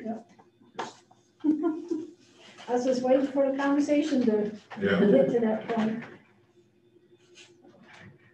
Anything, Liz, want to add anything else? Steve, did you have a question? Yeah, That was my where I just wanted to clarify when I started to talk that I just thought we needed to do this in two separate deals. Okay. So. I would like to mention that in our general fund, we are sitting at $202,000, and what you have to deposit right now is around $600,000. So it's obviously way over already when you make this one deposit. Except for next month, you had a red check for 369,000. True. So There's no sense in moving it one day and. Right. Right, so will we need to get a letter to cover us for that 1 month? We should. Or attempt to get a letter to cover us for that 1 month? Last time I tried to get that letter, it was like pulling teeth. I had to go talk to the president of the bank, and they still didn't get it. Really? True. It took us, what, 4 months to get Yeah. something? Because kind they of were resembled? saying that they'd never written a letter. And I said, yes, you have. Multiple times. Is that a Western States? Yes. yeah, It's painful to deal with, but we are gonna have $800,000 sitting there for, for 30 a days. month. Yeah. Yeah. less And than it's only 30 days. FDIC guarantees to 250. 250. Mhm. right, What about to alleviate that issue? I mean, you know that the payment is due. There's nothing that says we can't make the payment Early? early. So I have the And bill so- made already. That we deposit the money and then cut the check. Come in and sign it and get it, kind of a 1 day. There's a couple pennies that we earn by keeping that money in the bank for that days. It's up to you whether that's worth it or not. Jordan and I talked about that earlier, and In the past, we run into this problem every Yeah. December. We get this big check and we know that we have expenses coming in January, that in the past, we've held the money in that account and just demanded collateralization from the bank. And do they have a new president? Because the last one was phenomenal to work with. Yeah, I don't know. I met with the same gal. She has blonde hair, about the hair I can't, she sits right there inside the front. I met with her twice. The third time I went back to the bank, they had me go meet with this guy. And he called their sister something or other and somebody else because somebody was on leave, and it just became that they said that they gave us what they could. And so we visited then with the auditors, and they said they had sufficient for the records. Yeah.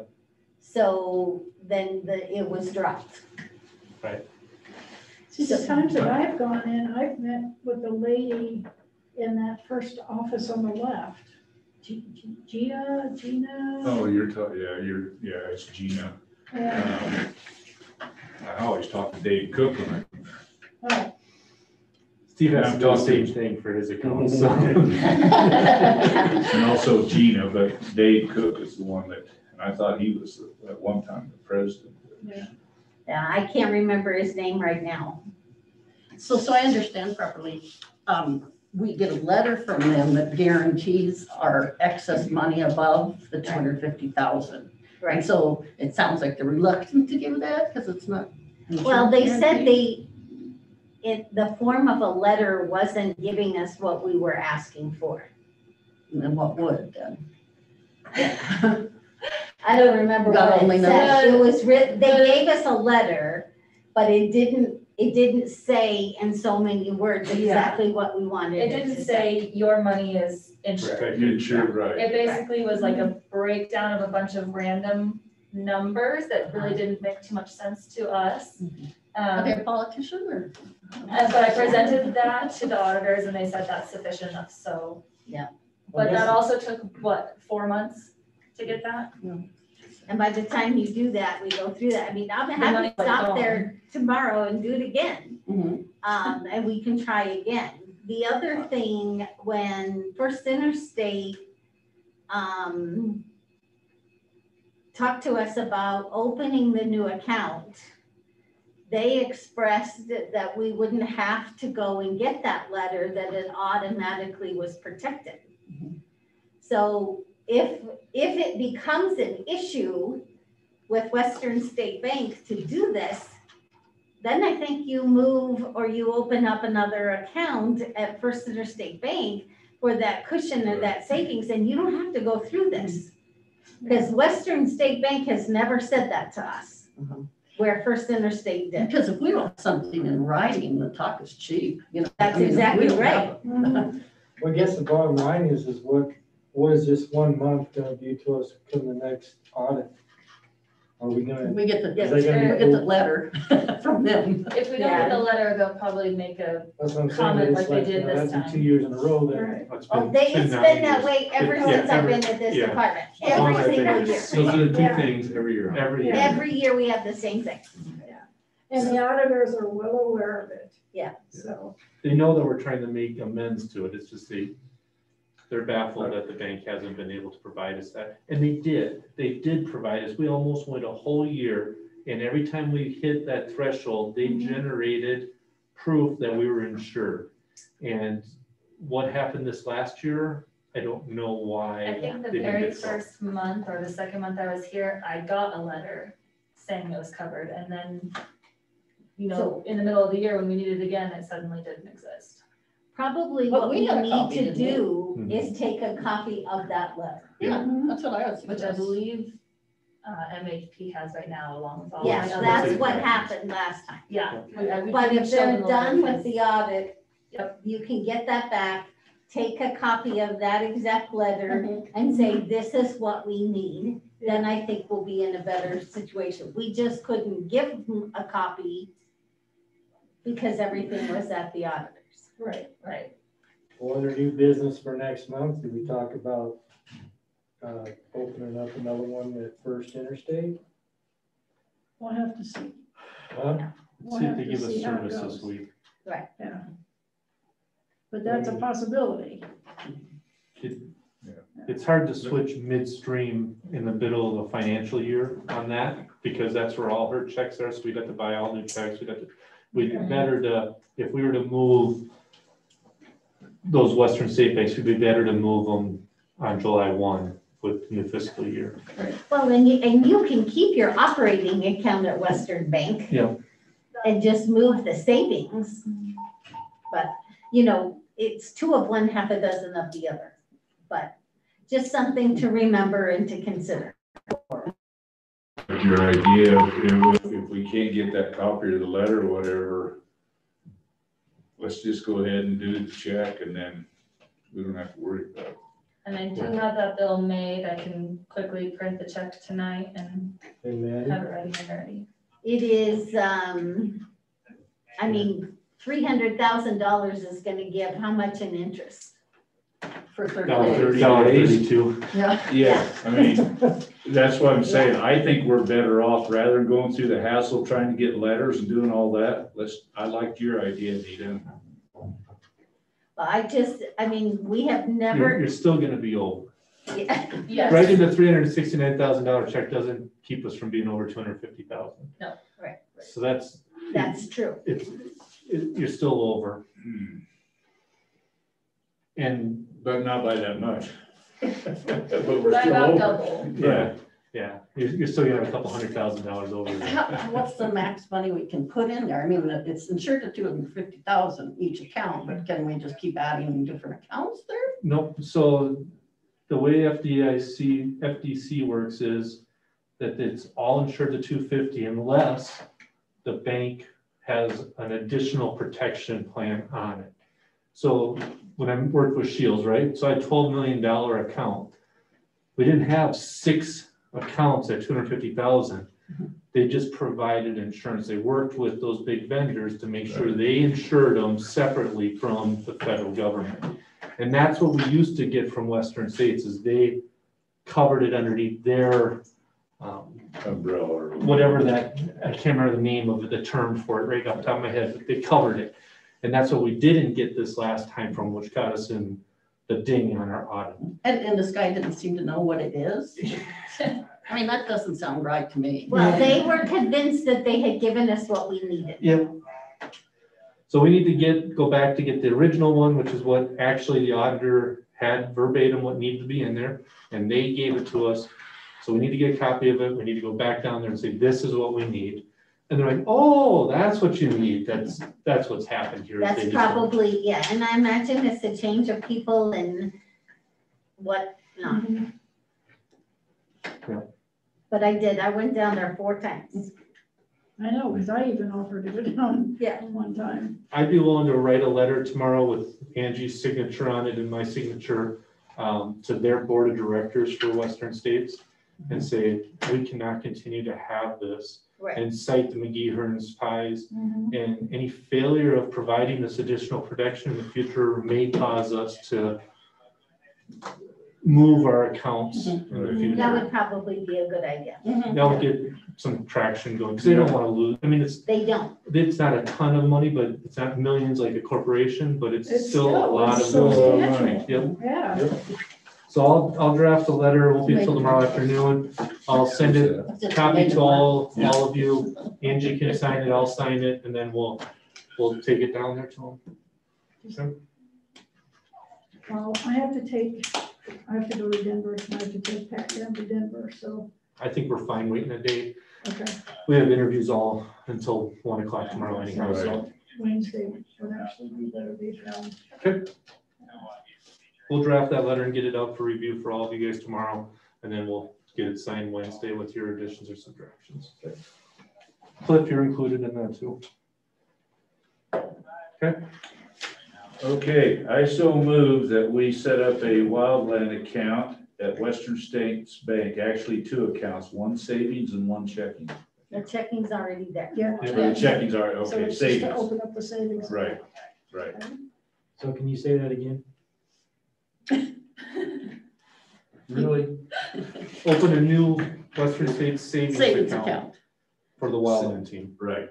So we have two, then we will have two existing accounts, one savings and one checking. And For wildland. With wildland, yes. So I have a first, do I hear a second? I'll second that. All in favor? Aye. Opposed? Okay. Now for the proposal for the new First Interstate bank account. Those are just CDs, right? Yeah. Yeah. And it's just the 100,000 going into 6 months and 100,000 going into the 24 month. I will so move that we open that. And is that under Wildland's name as well? No. That's under our name. That's Okay. under ours. Okay. I so move. And it comes out of the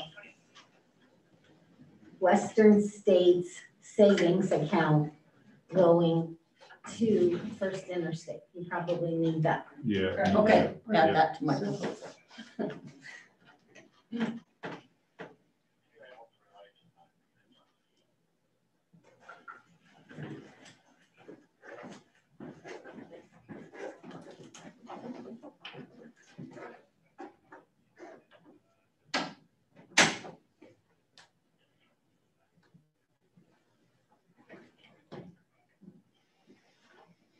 Okay, I have a first, do I hear a second? I will second that motion. Okay. All in favor? Aye. Opposed? Can Chuck hear us at all? Can who? Cliff? Cliff, can he hear us at all? Yeah, Cliff, you can hear us. I haven't heard. He can't say aye either? He's not. He's not till He's not January. until January. Yeah, Sorry. that's fine. I keep looking up at him to make sure he's still there. That's why, because it's like I don't hear anything. So. Yeah. Sorry, Cliff. Okay, so Am I on? I don't know. have been approved, so we will move forward on those. So, yeah, I can hear noise. Anything else under unfinished before we move on? Okay. Under new business, the safer school reimbursement. Okay. This month, we had 2 people submit safer requests to cover their schooling. The first one is Amanda Creekbaum. She attended both Utah Valley University and College of Southern Nevada. She took 2 classes. One was Emergency Services Management, which she received a 99.4%. And the second class was Geology, which she received a 90.22%. Both obviously passing. And she is requesting a total that covers her tuition and books in the amount of $1,529.11. And our second applicant is Erin Edwards. She went to American Military University and she received an A- in intelligence collection. And she is requesting $1,175 to pay for her tuition. I move to pay these 2 safer reimbursements for the schooling as submitted. I'll second it. And we have proper documentation from our mom. Yeah, I've got it right here. Okay, perfect. All in favor? Aye. Aye. Opposed? Okay.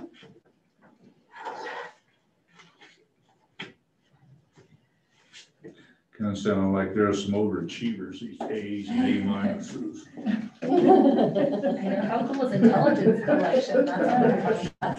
I know. So MOU SR21.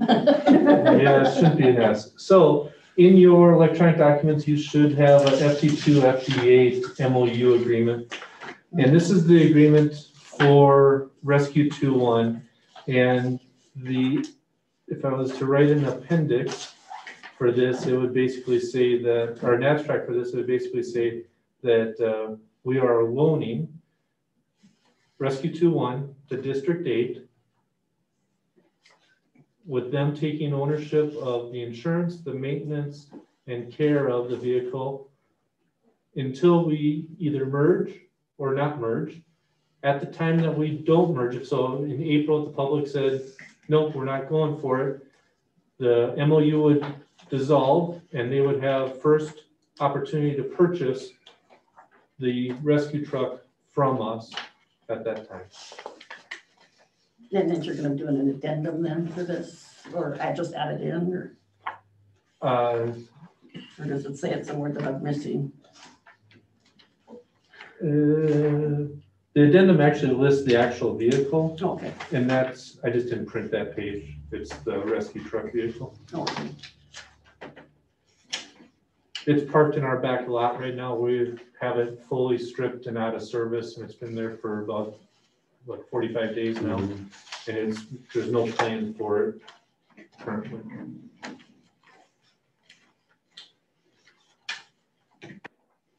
I'm not very good at reading. Legalese. Yes. But, so if you can explain to this cowboy here, the term of this agreement is from January 1st, 2021, or the effective date, which is later through January 1st, 2021. Yeah, so if their board doesn't sign and date it until after January 1st is what they're saying. So okay. It would start January 1 unless either party didn't sign it until the date that you actually signed okay. it. Okay, I just, yeah. Thank you. You're welcome.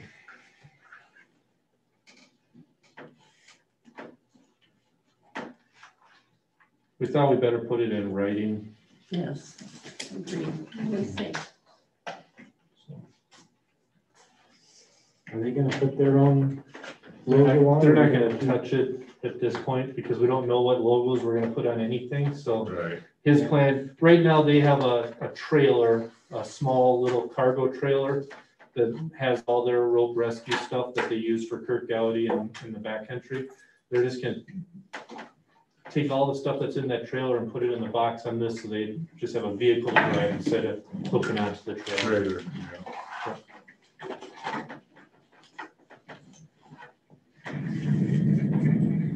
Now, liability wise, they're going to insure it, but have we checked with our, and we're okay? We'll remove it off of our insurance.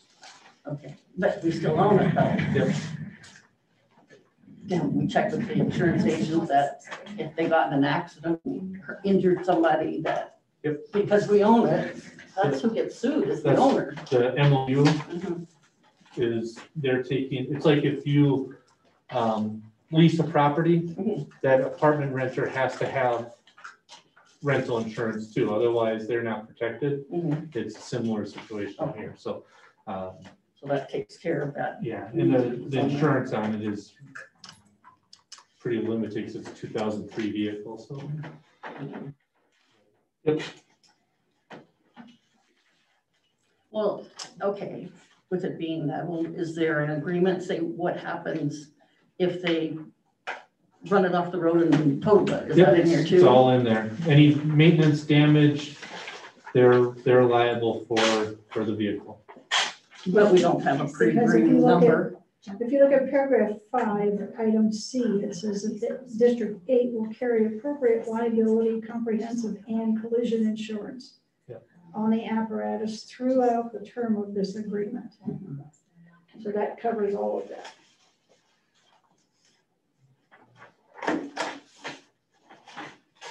Okay. Did they review this? Yep, it's going to their board this at their board meeting to sign also. Wrote this up, who typed this up? This was State of Wyoming and Josh worked on it. Oh, okay. Yep. Mark? No, Josh Black and State of Wyoming State Forestry. State Forestry uses the same form for their own vehicles that are given to other agencies to use, like the fire district. So we just modified it to fit our needs. So if they have any changes, then we'll have to read this again. Their board's already reviewed it once. They're just waiting for us to sign it and then they'll sign it. Okay. So they've made all their adjustments that they didn't have any, but yeah. Okay. Yep. He presented it to them last month at their meeting. I'm like, Steve, this is all, I know, right? you know, so if everybody is happy with what is said here, just trying to go through it. The catch was we didn't want them to buy it. Reformat it. It was just, it didn't make sense for them to give us $12,000 and then it merged in, 6 months. Okay, like 5B is perform regular and routine maintenance on agreed apparatus, blah, blah, blah. And what is routine maintenance? Should that be spelled out? I mean, service A 1 month, service B the next, service C, or, you know, I mean, do we need to spell that out? Because I don't know that they would have the same routine as we do. That was probably better than routine Which is a maintenance. question. Yeah, again, this is really for 180 days that they have the vehicle, and it's gonna go maybe 20 miles to and from town. That truck goes 5,000 to 7,500 miles between any service, so I don't think they're gonna put any. They're not gonna put that in that time. But if they had a flat tire, it's all theirs. They gotta keep it operational. So. Yeah, if they put 100 miles on it in the 180 days of this deal, I'd be surprised. Oh, they might go frames. Treats.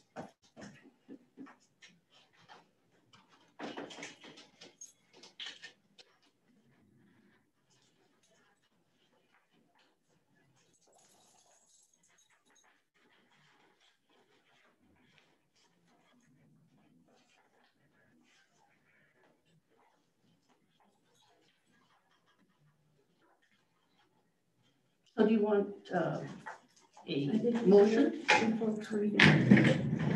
Yes, at some point we will. Okay.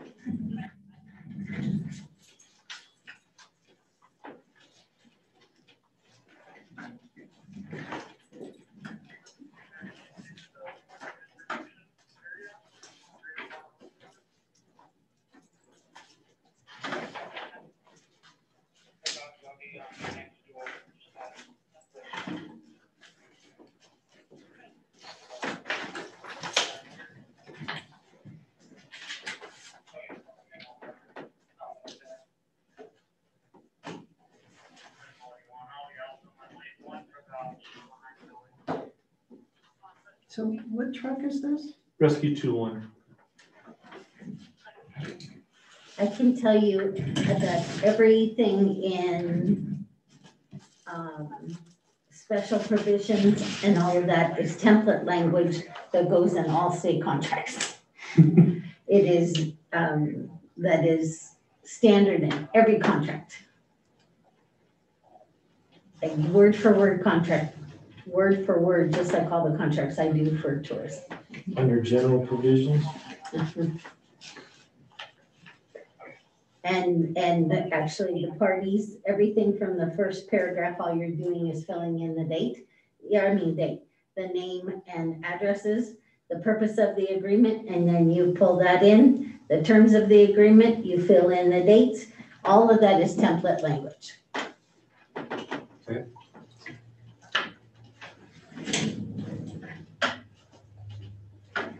It's the same, almost identical to the form that we used when we took the ladder from state forestry to us when we took ownership of that. So it's pretty standard. Yeah, I don't see any concerns whatsoever. I look at these all the time. Yeah, from my legal standpoint, it looks good to me. I agree. Okay, so do I hear a motion? I'll make a motion that we sign it and present it to District 8 for their signature and turn the equipment over to them as soon as they sign it, right? Okay. Do I hear a second? I'll second the motion. All in favor? Aye. Opposed? All right. Okay, thank you. New name. As of before the closing, The new name had 37% of the votes. The next closest was 29% of the votes. And that name is Laramie County Fire Authority. Second place was Crow Creek Fire. Third place was Laramie County Unified Fire, and fourth place was Frontier Fire. So pending legal, we have a legal question on if the state of Wyoming recognizes the word authority instead of district. So we have feelers out on that to Deb to answer. There's no place that we can find in the statute that defines what a fire department's name should be, but we wanted to make sure. In there. Yeah, there's nothing, but we wanted to make sure that we were okay there. Okay, you said the second one was Crow Creek? Yep. Third is Laramie County Unified Fire, and the fourth was Frontier Fire. If So for how do some you say reason, that first one? Laramie County Fire Authority. if for some Like reason Loveland we Fire can't Authority. And name that, would it revert to our second highest? we would probably have to go back to vote again. Okay. Yeah. It's, Then you're we're gonna within, campaign. when we get to number 2 and number 3, you're within a couple people's votes. So Okay. all those people that voted for Laramie County Fire Authority would then have to re-vote for. Gotcha. And I'm gonna be like Trump and go to federal. Right. Well, no, when I was making my vote, I thought that was a good title, because what if one of the other fire districts wants to come in? Yep. And then we're gonna say combined unified fire district. Or, you Yeah, know, probably the most encompassing, so that it did provide Yeah, opportunity for growth, that's what I was thinking. was that one. I think we all liked Crow Creek or Frontier or some of those name ones, but keeping that big vision that there's probably gonna be more consolidations in the future. Laramie County Fire Authority. Poudre Fire Authority, Loveland Fire Authority, all those are similar, so. And Yeah. that was Crow Creek Fire District, Fire Rescue. Fire Rescue.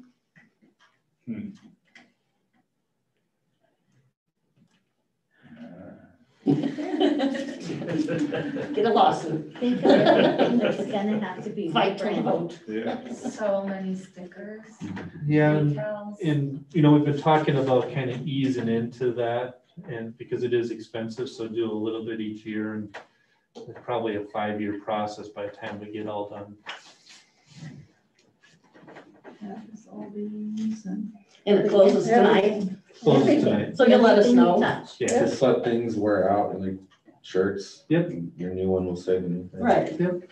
We're Just anything that we order in the new future. coats would for have it. everybody. That Yeah. So So you're gonna keep the same symbol, but just, No, so that's the next part is the logo design will go out for submissions, and then we'll have a vote on that after that again. And the goal of that, or the reason versus us just deciding, was to have ownership by the membership. Right, so that's a good idea. I like Yeah, that. so we'll go out to the public again, or to the memberships of both organizations for design of the new logo. And, this logo I made with Lori Hogan when I moved here in 2011, because we wanted a new identity, so we're going through so much change. So it's not that old of logo at this point. anything else for new business? Brenda, Mary? Doesn't look like it. Anything else for new business? They're done already. Yeah. Okay. Anything else for the good of the order? I'd like to thank, Yes. We have one last thing. Before we get there. Okay. Cliff, do you have anything you want to add? Hello, can you hear me? Can you hear me? can't hear you, bud. Can't hear you. I'll be glad when we don't have to do Zoom meetings anymore, because my equipment and your acoustics are difficult to hear. No, I don't think he's muted. He's not muted. Well, it was in that upper right hand corner. There you go. Hello? Am I on? Yeah. Can you hear me now? Yeah. Okay. I was just going to say that I'll be glad when I don't have to do a Zoom meeting anymore, because the acoustics in my equipment are awful. So I'll look forward to meeting everybody in person in January. Okay, Congratulations too, by the way. yes. Welcome to the crazy house. Yeah, you guys are way too busy.